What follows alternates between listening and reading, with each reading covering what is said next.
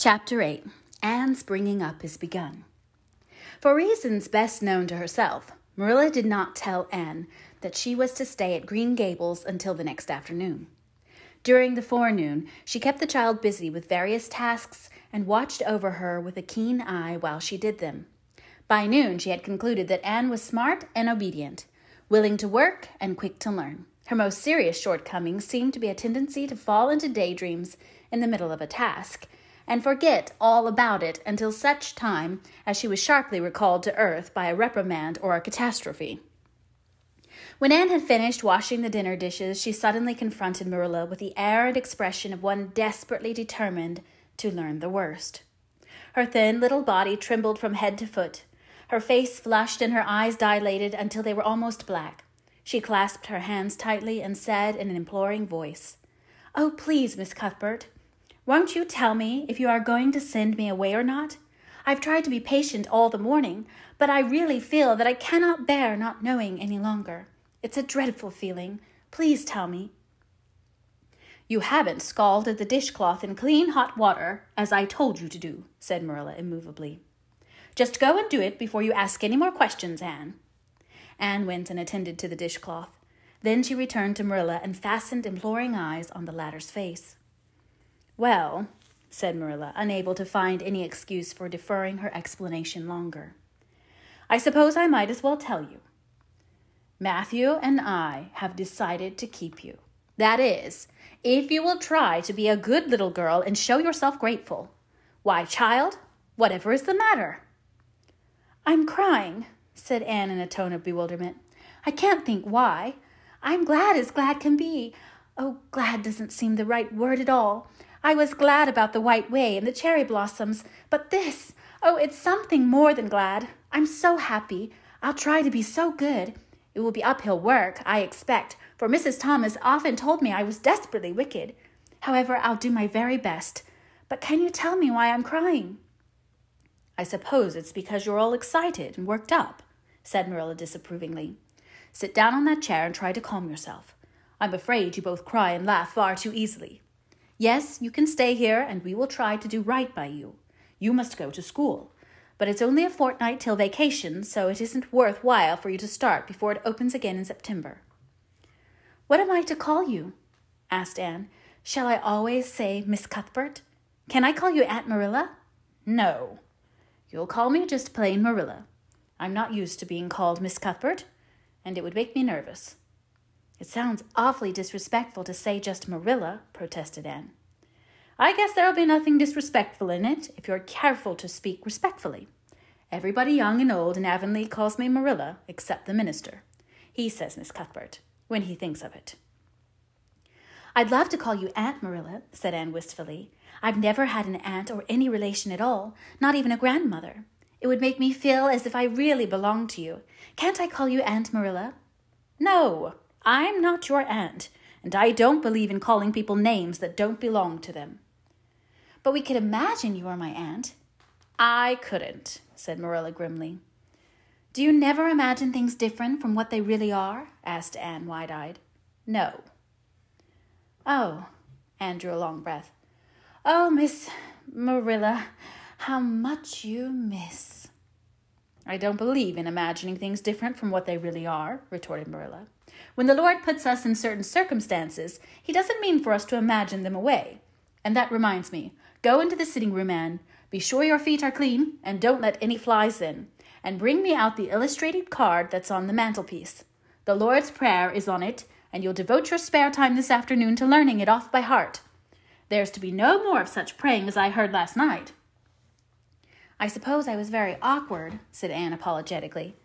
"But then, you see, I'd never had any practice. You couldn't really expect a person to pray very well the first time she tried, could you? I thought out a splendid prayer after I went to bed, just as I promised you I would. It was nearly as long as a minister's and so poetical. But would you believe it? I couldn't remember one word when I woke up this morning, and I'm afraid I'll never be able to think out another one as good. Somehow, things never are so good when they're thought out a second time. Have you ever noticed that?" "Here is something for you to notice, Anne. When I tell you to do a thing, I want you to obey me at once and not stand stock still and discourse about it. Just you go and do as I bid you." Anne promptly departed for the sitting room across the hall. She failed to return. After waiting 10 minutes, Marilla laid down her knitting and marched after her with a grim expression. She found Anne standing motionless before a picture hanging on the wall between the two windows, with her hands clasped behind her, her face uplifted, and her eyes astar with dreams. The white and green light, stained through apple trees and clustering vines outside, fell over the rapt little figure with a half-unearthly radiance. "Anne, what are you thinking of?" demanded Marilla sharply. Anne came back to earth with a start. "That," she said, pointing to the picture, "a rather vivid chromo entitled 'Christ Blessing Little Children,' and I was just imagining I was one of them, that I was the little girl in the blue dress, standing off by herself in the corner as if she didn't belong to anybody, like me. She looks lonely and sad, don't you think? I guess she hadn't any father or mother of her own, but she wanted to be blessed, too, so she just crept shyly up on the outside of the crowd, hoping nobody would notice her, except him. I'm sure I know just how she felt. Her heart must have beat, and her hands must have got cold, like mine did when I asked you if I could stay. She was afraid he might notice her. But it's likely he did, don't you think? I've been trying to imagine it all out, her edging a little nearer all the time until she was quite close to him. And then he would look at her and put his hand on her hair, and oh, such a thrill of joy as would run over her. But I wish the artist hadn't painted him so sorrowful-looking. All his pictures are like that, if you've noticed. But I don't believe he could really have looked so sad, or the children would have been afraid of him." "Anne," said Marilla, wondering why she had not broken into this speech long before, "you shouldn't talk that way. It's irreverent. Positively irreverent." Anne's eyes marveled. "Why, I felt just as reverent as could be. I'm sure I didn't mean to be irreverent." "Well, I don't suppose you did, but it doesn't sound right to talk so familiarly about such things. And another thing, Anne, when I send you after something, you're to bring it at once and not fall into mooning and imagining before pictures. Remember that. Take that card and come right to the kitchen. Now sit down in the corner and learn that prayer off by heart." Anne set the card up against the jug full of apple blossoms she had brought in to decorate the dinner table. Marilla had eyed that decoration askance, but had said nothing, propped her chin on her hands, and fell to studying it intently for several silent minutes. "I like this," she announced at length. "It's beautiful. I've heard it before. I heard the superintendent of the asylum Sunday school say it over once. But I didn't like it then. He had such a cracked voice, and he prayed it so mournfully. I really felt sure he thought praying was a disagreeable duty. This isn't poetry, but it makes me feel just the same way poetry does. Our Father, who art in heaven, hallowed be thy name. That is just like a line of music. Oh, I'm so glad you thought of making me learn this, Miss Marilla." "Well, learn it and hold your tongue," said Marilla shortly. Anne tipped the vase of apple blossoms near enough to bestow a soft kiss on a pink-cupped bud, and then studied diligently for some moments longer. "Marilla," she demanded presently, "do you think that I shall ever have a bosom friend in Avonlea?" A what kind of friend?" "A bosom friend. An intimate friend, you know, a really kindred spirit to whom I can confide my inmost soul. I've dreamed of meeting her all my life. I never really supposed I would, but so many of my loveliest dreams have come true all at once that perhaps this one will too. Do you think it's possible?" "Diana Barry lives over at Orchard Slope, and she's about your age. She's a very nice little girl, and perhaps she will be a playmate for you when she comes home.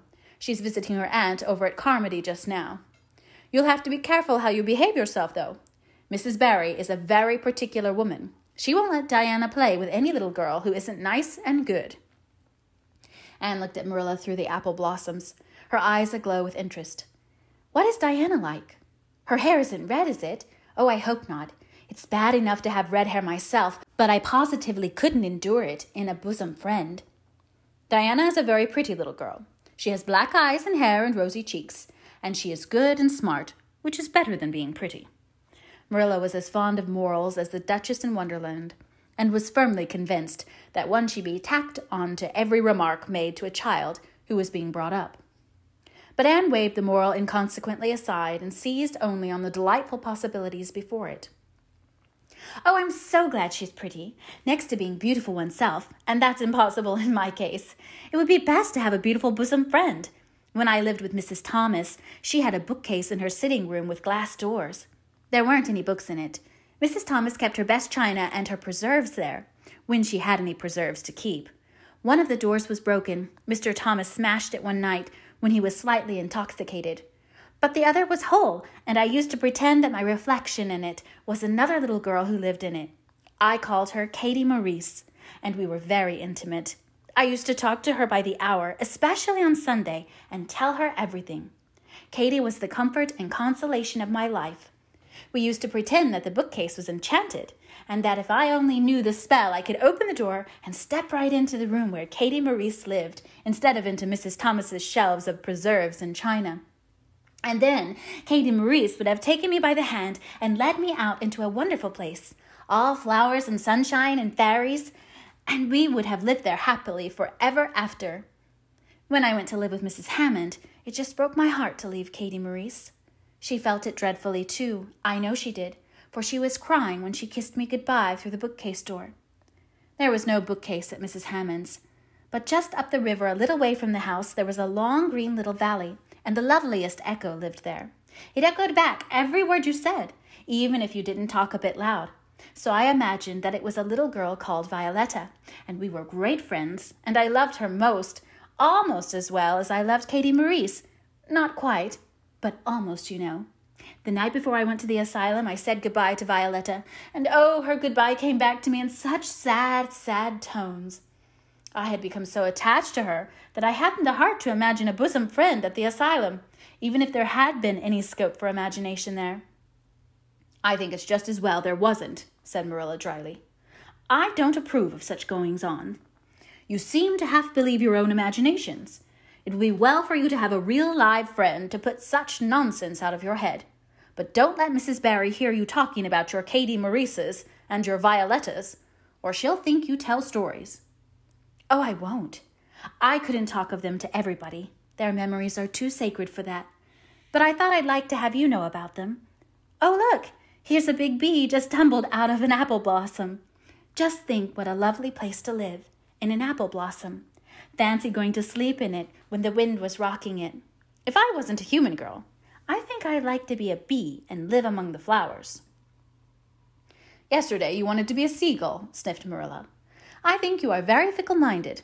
I told you to learn that prayer and not talk, but it seems impossible for you to stop talking if you've got anybody that will listen to you. So go up to your room and learn it. Oh, I know it pretty nearly all now, all but just the last line. Well, never mind. Do as I tell you. Go to your room and finish learning it well, and stay there until I call you down to help me get tea. Can I take the aspen blossoms with me for company? Pleaded Anne. No. You don't want your room cluttered up with flowers. You should have left them on the tree in the first place. I did feel a little that way, too, said Anne. I kind of felt I shouldn't shorten their lovely lives by picking them. I wouldn't want to be picked if I were an apple blossom, but the temptation was irresistible. What do you do when you meet with an irresistible temptation? Anne, did you hear me tell you to go to your room? Anne sighed, retreated to the east gable, and sat down in a chair by the window. There, I know this prayer. I learned that last sentence coming upstairs. Now I'm going to imagine things into this room so that they'll always stay imagined. The floor is covered with a white velvet carpet with pink roses all over it, and there are pink silk curtains at the windows. The walls are hung with gold and silver brocade tapestry. The furniture is mahogany. I never saw any mahogany, but it does sound so luxurious. This is a couch all heaped with gorgeous silken cushions, pink and blue and crimson and gold, and I am reclining gracefully on it. I can see my reflection in that splendid big mirror hanging on the wall. I am tall and regal, clad in a gown of trailing white lace, with a pearl cross on my breast and pearls in my hair. My hair is of midnight darkness, and my skin is a clear ivory pallor. My name is the Lady Cordelia Fitzgerald. No, it isn't. I can't make that seem real. She danced up to the little looking-glass and peered into it. Her pointed, freckled face and solemn gray eyes peered back at her. You're only Anne of Green Gables, she said earnestly. And I see you, just as you're looking now, whenever I try to imagine I'm the Lady Cordelia. But it's a million times nicer to be Anne of Green Gables than Anne of Nowhere in particular, isn't it? She bent forward, kissed her reflection affectionately, and betook herself to the open window. Dear Snow Queen, good afternoon. And good afternoon, dear birches down in the hollow. And good afternoon, dear gray house up on the hill. I wonder if Diana is to be my bosom friend. I hope she will, and I shall love her very much. But I must never quite forget Katie Maurice and Violetta. They would feel so hurt if I did, and I'd hate to hurt anybody's feelings, even a little bookcase girl's or a little echo girl's. I must be careful to remember them and send them a kiss every day. Anne blew a couple of airy kisses from her fingertips, past the cherry blossoms, and then, with her chin in her hands, drifted luxuriously out on a sea of daydreams.